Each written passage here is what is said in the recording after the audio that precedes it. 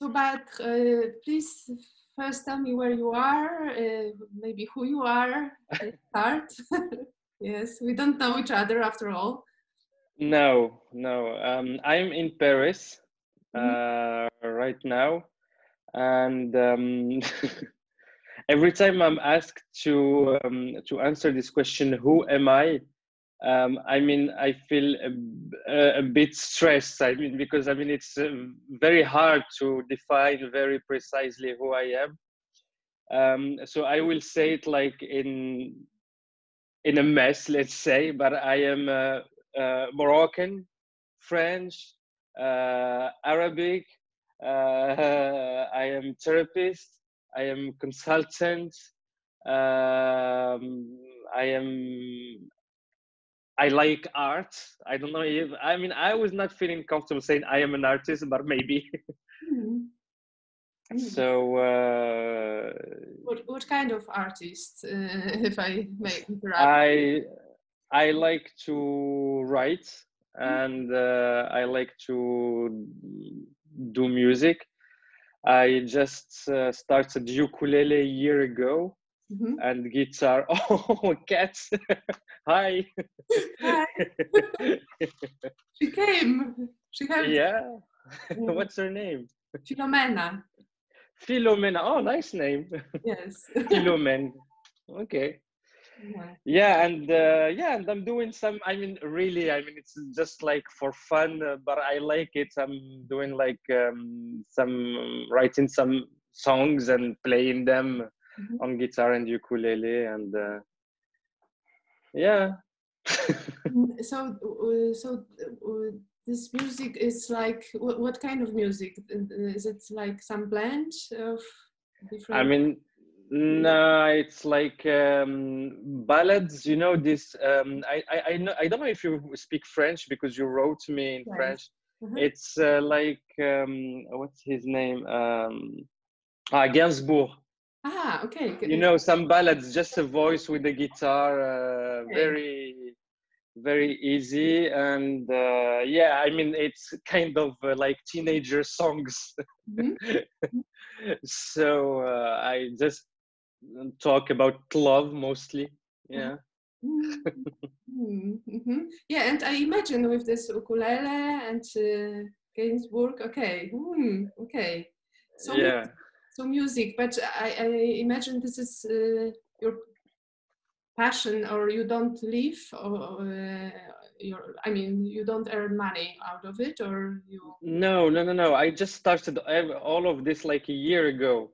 Mm, So that's very new. I don't earn money. I'm not even sure that it's good. So I mean, I feel it's good for me, but I don't even know. And I mean, my purpose is not to make money out of it. Actually, now it's just like I like it. I like those moments when I'm just like focusing 100% on writing a song, finding the right rhythm, the right notes, mm, and even if I'm not professional, I mean, and also working on like playing it well because I'm still learning actually how to play. I'm not a professional, so mm, I'm not even like a good player for now. So yeah, I like those moments. mhm. And have you ever, I mean, before, when you were younger, I mean, when you were teenager, did you ever, I mean, did you try writing songs, or did you play any instrument? I started like guitar when I was 10 or 11 years old in the conservatoire. I don't know what's the name Yeah, in English. it's cool, I don't know. And yeah, I had like 3 years of solfège Uh-huh, and no, 4 years of this and 3 years of guitar, and they hated it. uh-huh. Really, I mean, that was I was obliged to go there because my parents wanted me to do some music, and I mean, I wanted actually as well, but I didn't enjoy it. It was for me like something like hard, like I need to work Uh-huh. and stuff. So I stopped after this, and since then I tried to start again guitar, but I had absolutely, I was like, I did all the steps, like buying the guitar, taking a teacher, but I had no motivation for that. Mhm. And a year ago, I don't know what happened, and I finally started it and started like having fun doing it, even learning. Sometimes it hurts. For example, when you start learning, it hurts on the fingers, Mhm. but still, I mean, I could find, I mean, and I still find Mm. really great pleasure in doing it, and even in working it. Yeah, yeah, yeah. I mean, I can understand something which you were forced to, and now you actually, you know, after years. I mean, how old are you, by the way? 37. Yes, and you found it's after years, you know. Yeah. Actually, it's not even forced to. I think it's the way I Okay. was taught. Okay. I mean, for example, in the conservatoire, it's very strict. It's like you Yeah, have to do this. what I There meant. is no place. Yeah, there was no place for fun. And actually, it's like school. Actually, Model, I no? have Mm-hmm. yeah, I have this feeling that we have this. I had the same in school. I mean, there was no fun, no real choice. You have to learn this and that. And I'm thinking when I'm saying that about the Montessori current, where they do differently. They Yes. will just they rely on the child willingness or want to learn something, and they just support it Mm-hmm. doing this. Mm-hmm. Yeah, this is what I meant by forcing. I mean, my boyfriend also he spent like 12 years in that kind of school. Wow. Yes. So he's you know, kind of waking up out of it, like you had a year ago. This kind of, I don't know how to, satori, whatever. Yeah. Still, I guess ahead of him when it comes to playing actually an instrument. Maybe yeah, he loves music obviously, and but yeah, 12 years. So I imagine. It's Yeah, I not can right. imagine. And okay, and still with this question, who you are, because I cut into your, you know, kind of narration. What would you, could you say something more about uh, you as a person, you as a being? uh, I yeah, I can say that I'm brave. Mm-hmm. That I'm curious. Yes, Mm-hmm. very curious Mm-hmm. and sensitive. Mm-hmm. Yeah, I think that's a pretty good overview of who I Yeah, am. yeah, and if you could tell me, yeah, what I don't know, what circumstance, what or maybe what events, specific events made you, I mean, made you who you are, and triggered in you those kind of qualities you already mentioned, like braveness, sensitivity. Were there any people actually or situations in your life? I mean, when you ask the question, the first thing I that came to my mind is when I left. I mean, I'm just remembering this song of Simon and Garfunkel. When I left my home and my family when I was 17 years old, Mm. because I was born in Morocco and I grew up there, and I left to France, Paris, when I was 17, just to continue my studies. Mhm. And I started living by myself, and yeah, that was very hard, very hard. I mean, I was very excited to just like to be independent, live on my own, have my own apartment, etc. But that was hard. uh, Mm. I think that that was pretty much something really big in my life.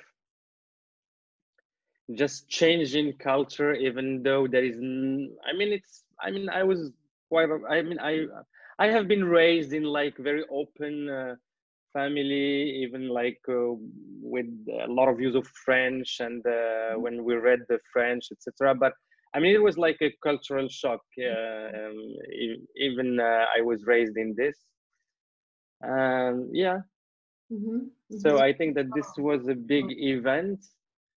Uh,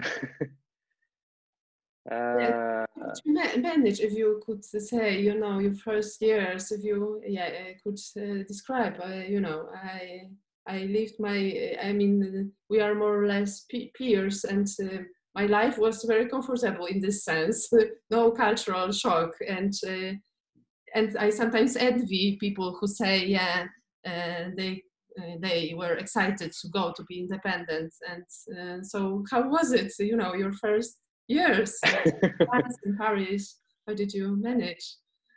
uh, the first years were very hard because Paris is like is a tough city. Hmm. Really, I mean, it's not. For example, I've lived in Poland in Wrocław, Mm-hmm. and Yeah. yeah, and I felt when I came to Wrocław that, I mean, it was, even if let's say that Polish, what I learned, live, I mean, what I experienced from them in Wrocław are pretty cold, but they are warm. I mean, they are welcoming. I Mm-hmm. mean, there is something very international, small city in Wrocław, and people are nice and welcoming.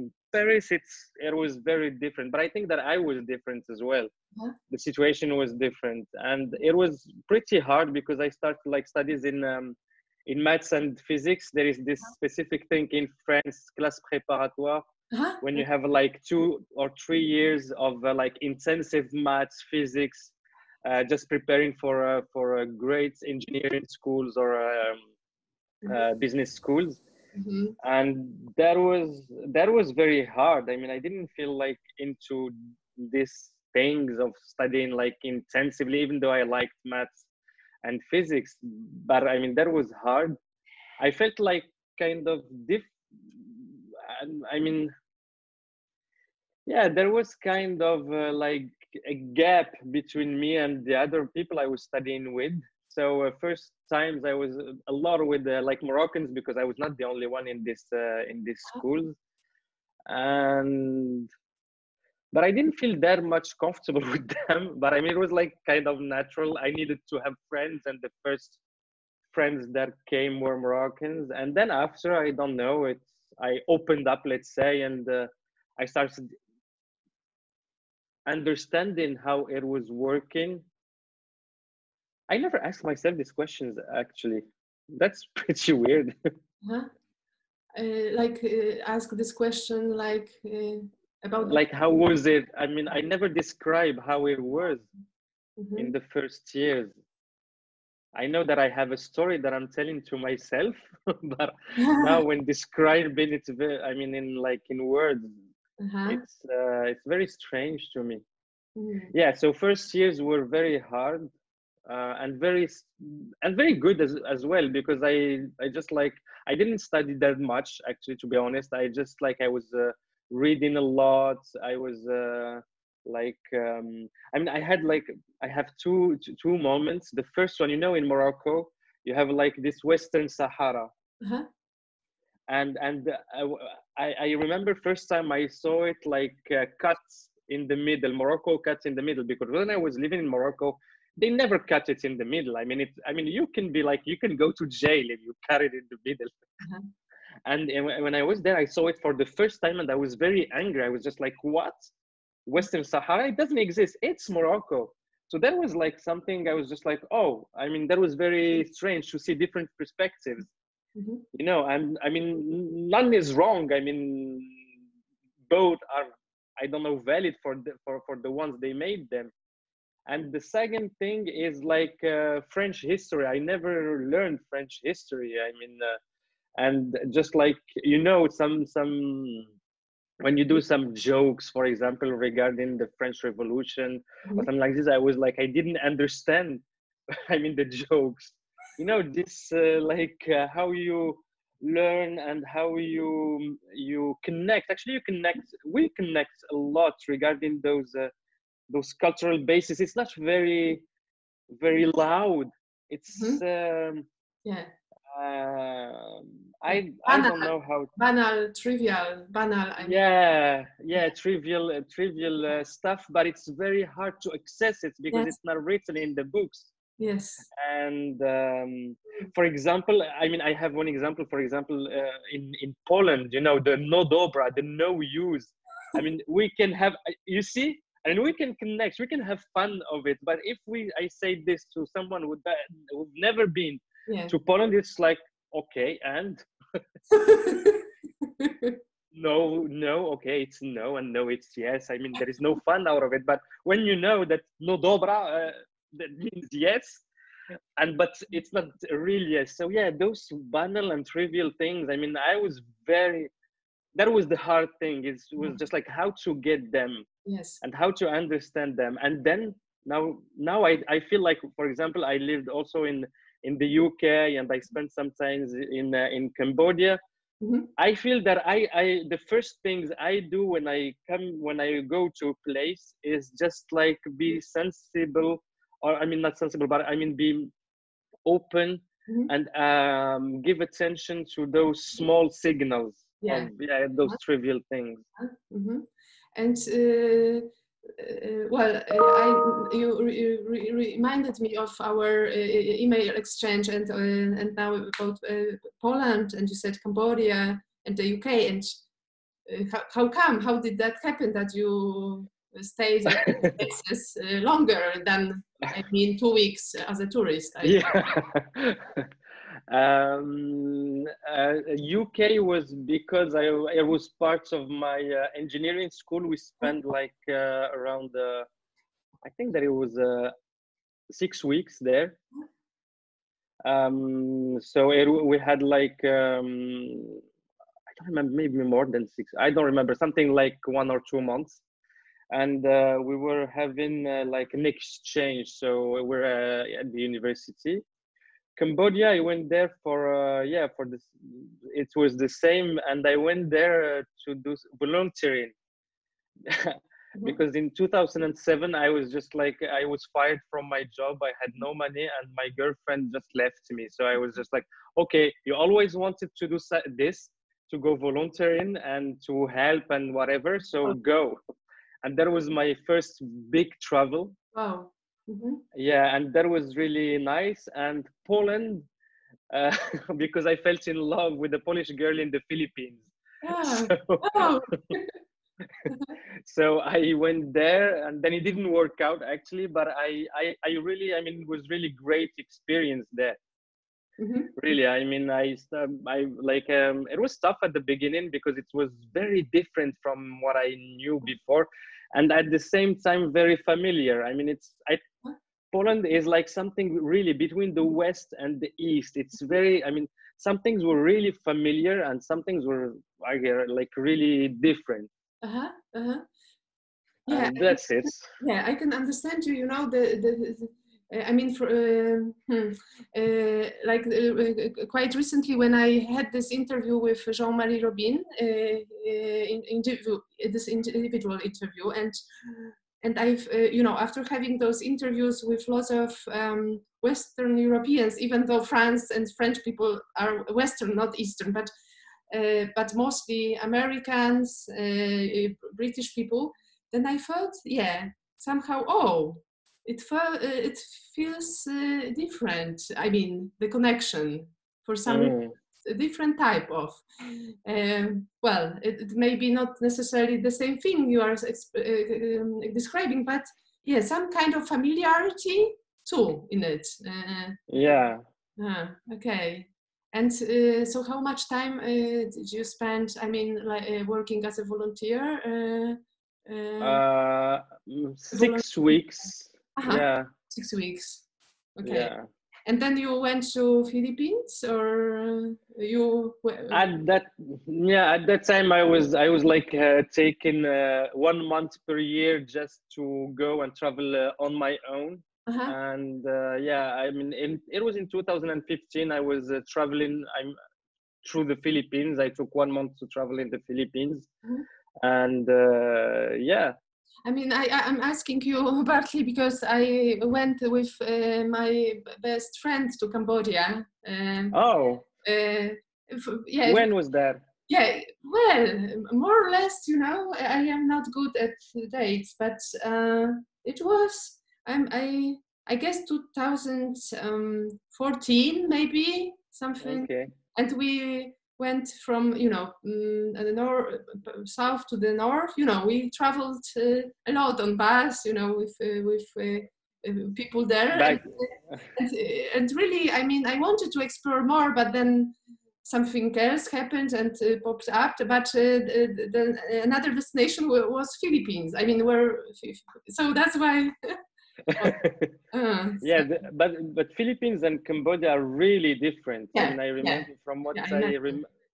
from what I recall in Cambodia. Actually, that was in Cambodia. I have two memories there. I mean, the first one is like I was invited to the funerals of a person there because I was working for an association there, Uh-huh. and I was invited to funerals. Mhm. And I mean, that was really, I mean, I was like feeling sad, but nobody was sad. I mean, it was like a kind of celebration there. And that was like, oh, wow, okay. I mean, like that changed a bit, Yeah. how I felt and about that. Mhm. And the second moment is when I met this. I was like in sim rep, and I was taking these pills, antipallidic, we say, Mhm. Mhm. pills, and Yeah. I was a bit depressed at the end of the trip, and I met this barman. We became friends, and I mean, he is gay. I mean, because he's still alive. And first question I asked him, but is it okay to be gay here? Because in my mind, I mean, when you live in a poor country, it's very hard to be gay. Because I mean, I was raised in Morocco, and it's very hard to be Yeah. gay there. So then he said, of course, yes. I mean, you can do whatever you want. And then you like, and it was like a slap in my face, just like, okay, you have like wrong beliefs, or Mhm. like, I don't know how to say them. I mean, like, beliefs that I don't know where they come from. I Yeah. mean, introjects, let's Yeah. say in Yeah. Gestalt. Yeah. Yeah. Yeah. Mhm. Mhm. And then I like this about traveling as well and meeting people. It's just like they break some beliefs. And this is the funny thing. I always say to my friends. I mean, don't break people to put them in your beliefs. Break your beliefs, Mhm. so you can welcome people. Yeah. And this is what I like about it. About traveling and to this Yeah, region actually in Asia. It is yeah, kind of wow, yeah, revelation. Yeah, I agree. I agree. And okay, since you started with those introductions, the question would be, how did you, yeah, come to Gestalt with all that you've already mentioned? This Gestalt yeah. world. Actually, I came to Gestalt through analysis. I started with that because I was in pain. I mean, I have an let's call it very quickly. So it's like not completely true, but not completely wrong. Like identity crisis. Mhm. Identity crisis, like my male crisis. I mean, because I was feeling like hypersensitive, but I was raised in like a culture where I had to be like strong. I mean, men don't cry. Mhm. And so this identity, and the other one is like who I am. I am Moroccan, I'm French, I Mhm. mean Arabic, European, whatever. And then also my relationships to women, to I mean, I was like feeling like I have no control over my my sentimental life. And I mean, I was like messing with everything all the time. Mhm. And also like my drug abuse at that time. I mean, Mhm. and yeah, I had to manage all this. Mhm. So I went to do psychoanalysis, Mhm. and for a year and then I mean it helped me a lot. And then I started like humanist therapy for 3 years. Uh-huh. And then I went through some like I don't know. I did some hypnosis because I wanted to quit smoking Mhm. and some other stuff. And then I met Gestalt in 2013, but with massage. I mean, it was like a friend who told me. I mean, like it was a woman we were dating, and she was. I mean, it was really a very important relationship for me. And she just told me about massage Gestalt, and I went there and I discovered this. It was really like wow, okay. Mhm. And then I went through Gestalt therapy, and I'm still on Gestalt therapy actually. Mhm. And yeah, and that was like I experienced. I think for the first time in my life, I experienced real trust Uh-huh. and like being welcome and being. I mean, I experienced someone who is holding a space for me. Mhm. Uh-huh. And I have like emotion when I say this that way, but this is the real experience, and this was the change in experience for me. Someone who is holding a space for me. Mhm. Yeah, given the very fact that since you're, well, 17-year-old, I mean, for those years you were like independent, yeah, and then wow. Yeah, And the funny thing with this massage is that we don't know it in Poland as Gestalt massage. And when I interviewed some other person from France, she also told me about this massage, and I said, "What?" And you also are saying that it is through this Gestalt massage or massage Gestalt, whatever. it's Wow. the name is sensitive Gestalt massage. Aha. Okay. Yeah, and it's really interesting because I mean, for example, the session it lasts like let's say around an hour and a half. Mhm. You have some time. I mean, you follow the cycle, the contact cycle. You have like Mhm. pre-contact. You discuss with the person what are you here for, how do you feel, and then you can be like you can be as you are, you can keep your underwears, be naked, whatever, but there is like a session, there is a lot of communication while touching the body and how you feel and how the person reacts. And through the massage there is a lot of I mean, it's not like the massage is not given to you. There is something like Uh-huh. you are doing the massage with the person. Mhm. I mean, co-creation, Mhm. and Mhm. you're creating the massage, and you do with what happens with the with like what pops out during the massage. And then when at the end you have something like I don't know if you say it, enveloping, Uh-huh. Um, yeah. Yeah. like a baby. I mean, you have Rock, like a rock. towel.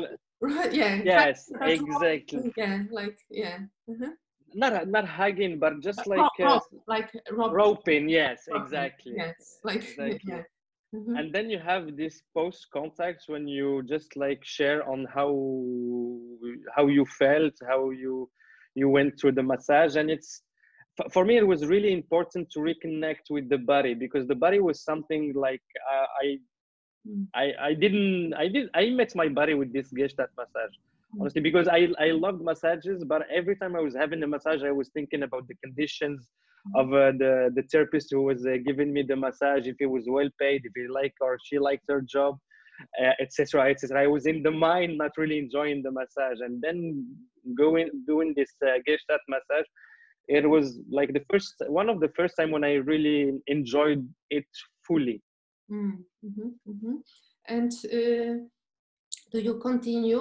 Or I mean, do you have regular sessions like these, or is it like occasionally in these days? I wonder. Or is it I like mean, a therapy? This massage can work as a therapy, in fact, when done regularly. I used to have it regularly. Now I'm having massage on a regular basis as well, but not Gestalt ones. I don't know if it can be a therapy, but I don't know, honestly. I think that it can help, of course, but it depends on how we define therapy Uh-huh. finally Okay, yeah, at the but end. But I mean, if it's something that heals, yes. yeah, it can. Uh-huh, uh-huh. And and you said, and you started your training as a therapist also somewhere on the way, because you said Mm, no. yeah, no, I mean, I started with my Gestalt therapy in 2014. Mm-hmm. And then 3 years later, when I came back from Poland, actually, I was just like, okay, I want to do that because what I liked a lot about the Gestalt is the fact that you see the situation, you cannot like separate the organism from the environment. Mm-hmm. And that was really like, oh, I mean, like something, yeah, that's it. You know, it's just like if you live in a world when you don't know, you feel that something is not okay with the how it's working, and then you have just like someone who puts in words what you feel. Mm-hmm. And that was really the thing, you know, these things of like we co-creating something, we are both responsible of what's happening, uh, everything is welcome. Mm-hmm. And yeah, so I wanted to learn more about it. That's where I started the training. And Mm-hmm. the other reason is that I was feeling something like I was having like one session per week, 1 hour per week with my therapist, and where we were talking about how we feel, how what's happening, Mm-hmm. etc. But like on the other hand, I had like 24 hours a day, 7 days a week, where I was with people that, I mean, and we were not talking about that. It was weird to say, yeah, I'm sorry, I feel like this when you say that. Mm-hmm. So I was like feeling like I have two parallel worlds going on, and I felt really alone. And the first thing when you start here in France, I did like this EPG, Mm-hmm. EPG. I mean, it's you have like the first year is like group therapy every month, a weekend per month. So I started with this, and that was amazing. Mm-hmm. That was amazing. That was like a wow. Okay, I'm not alone. Mm-hmm. Mm-hmm. And And yeah, now you are currently at the training, and you also work as a therapist. How does it look like in your I everyday? Mhm. I finished my training like last year, so I have started like this year, Mhm. and I'm also doing coaching. So I have some clients in coaching, Mhm. in therapy, and I was doing consultancy for like as a project manager. So, but now I mean with this coronavirus, my last contract stopped. Mhm. So yeah, now I'm just trying to see how I'm gonna manage for the rest of the year because it's at the same time it was a great opportunity for me because I'm just like I don't know if I told you I'm creating. This is also why I contacted you because I'm working on a podcast, and the name is like No Border or Borderless Therapy. In French, it's Thérapie sans frontières, Uh-huh. where I interview some therapists. I mean, it's not only Gestalt, it's different, but it's in French. So I started doing this. I like it. Uh-huh. And yeah, Mm. so Oh, this yeah. is You it. haven't mentioned, I mean, this podcast, but yeah. But if you could, I mean, yes, send me, yeah. For sure. It's in French. If, that's okay. I mean, Ah, I'm embarrassed, speaking now French after many years. But I was taught. I mean, I learned this language in Paris for oh, every summer for 3 or 4 years consecutively. So okay. so the small signals and so on, I am aware also that there are such things, which I'm not that much aware in English actually. But well, English is, because my friends in Gestalt are, yeah, this is like a common language. But Mm. I like French, so Yeah. To mówisz francuski. Mówię. Je ne veux pas dire un peu. Oui, je parle français, mais oui, mais j'ai peur que je vais utiliser, je vais employer trop anglais ou trop. Je ne veux pas. Comme tu vois. Okay, c'est pas facile. Je sens, comment dire, je sens cette langue, mais ça fait longtemps que c'est la pratique. Tu manques de pratique. You need to practice language. I mean, this is for sure. Yeah, but I love, you know, this music, you know. Yeah. And I want to, you know, to somehow flow with it, and yet well, I like the words, but yeah, but if you continue to have some conversations, other and maybe concerning our projects, your and mine, we can.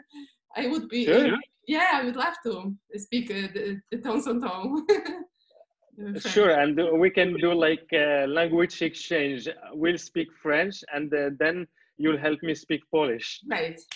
Because, well, in fact, your Polish is not like dzień dobry only, or dziękuję. Nie. Mówię troszkę po polsku. Świetnie. Dziękuję bardzo. Wow, okay, great.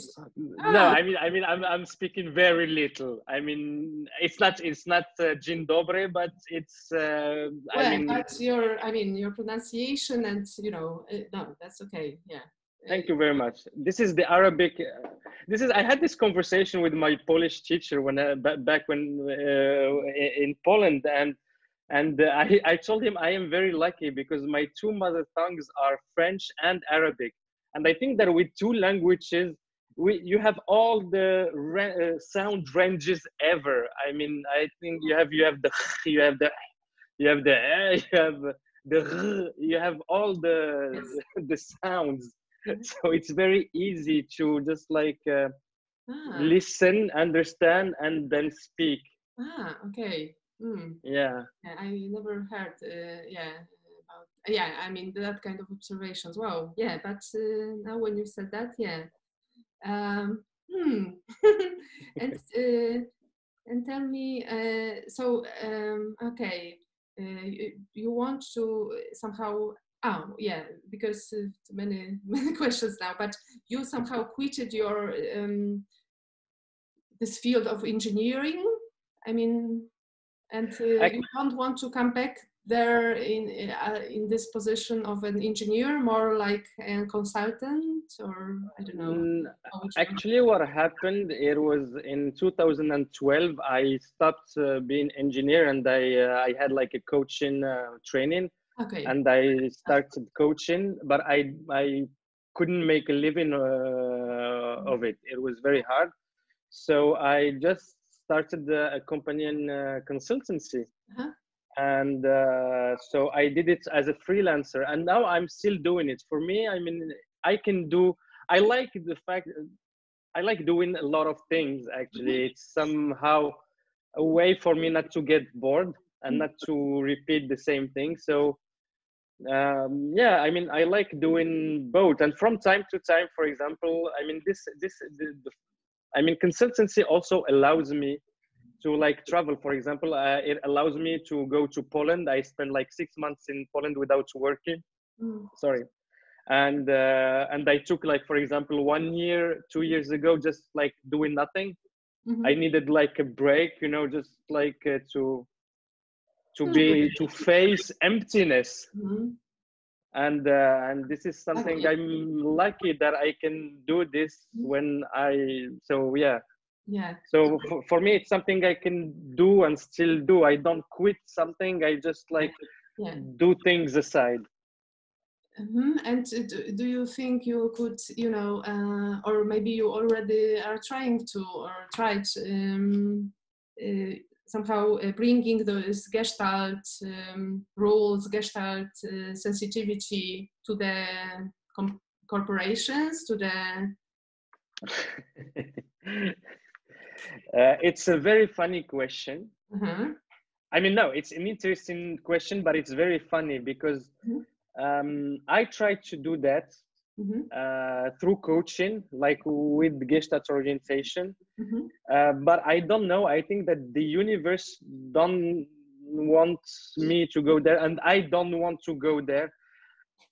I think that there is a lot of violence in companies, and I think that the purpose of company is to make money for people, for investors.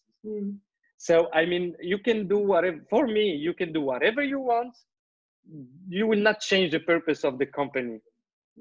You can make it better. You can make it like smoother. You can, but I mean, the purpose it's that I'm not saying that it's good or bad. I'm just saying that, I mean, I feel like there are a lot of coaches that try to bring something in companies, but I mean, I cannot do that. I have, it's very hard for me to do that because it's like I can't forget that the first purpose of a company is this.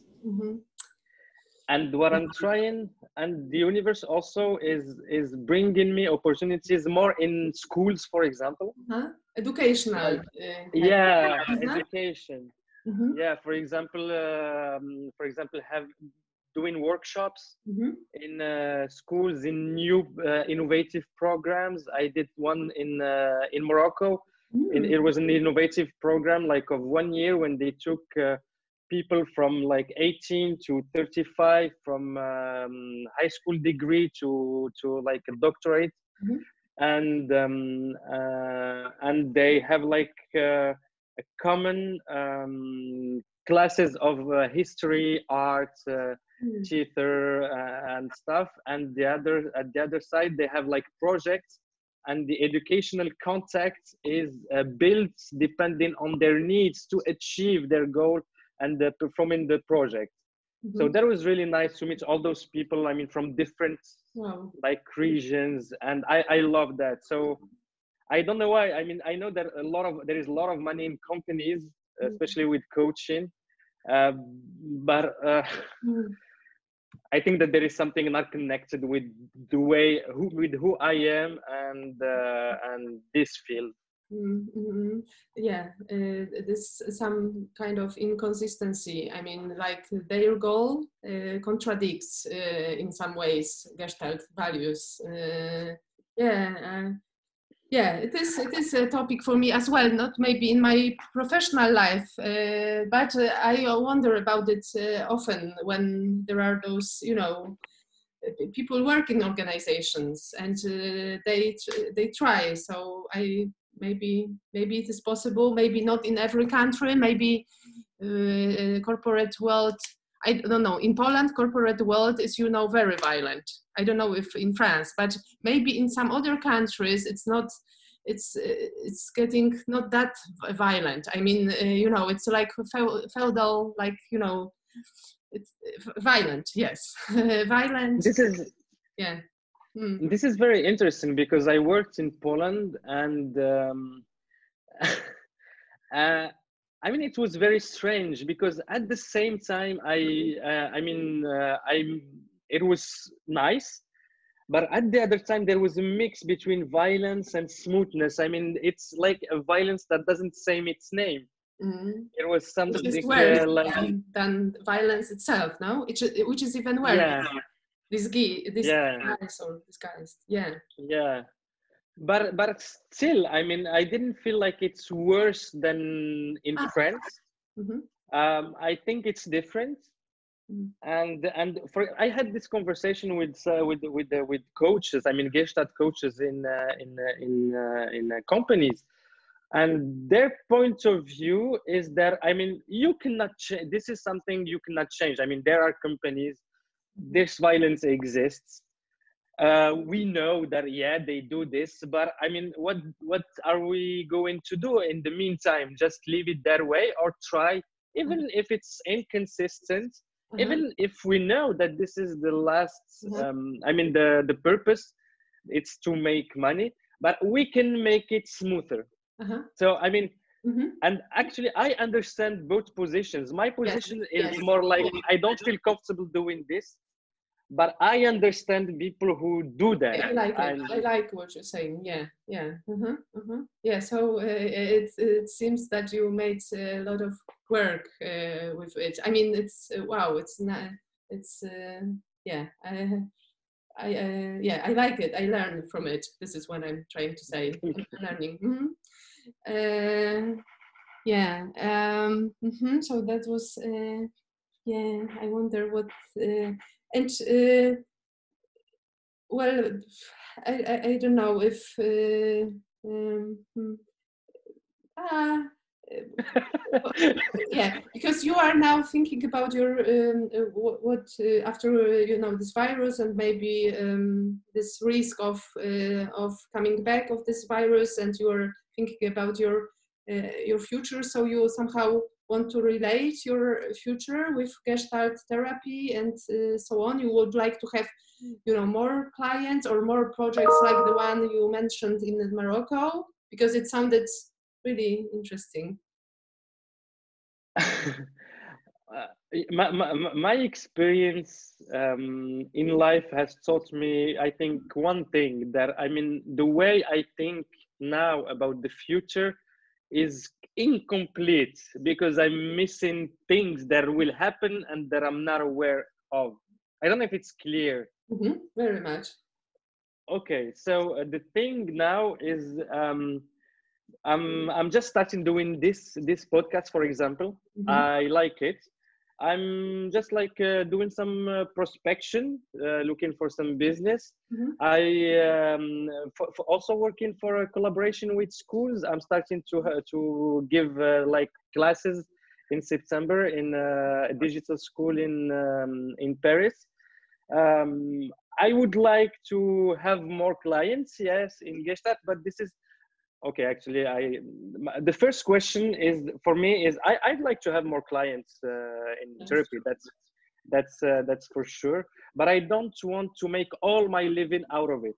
This is also something that is sure for me. So to have more clients in Gestalt, I mean, I either I do a lot of let's say self-branding. And I don't feel comfortable, because for me, I mean, as a therapist, I mean, a client comes to me. I don't go to look for a client. I mean, this is something weird. So I'm just talking with my friends or people I like my trainers that I like, about the fact that I started doing it. And I'm trying to invest my time in stuff that I like. For example, this podcast. And also there is something that I'm really I feel bad about, is the cost of therapy.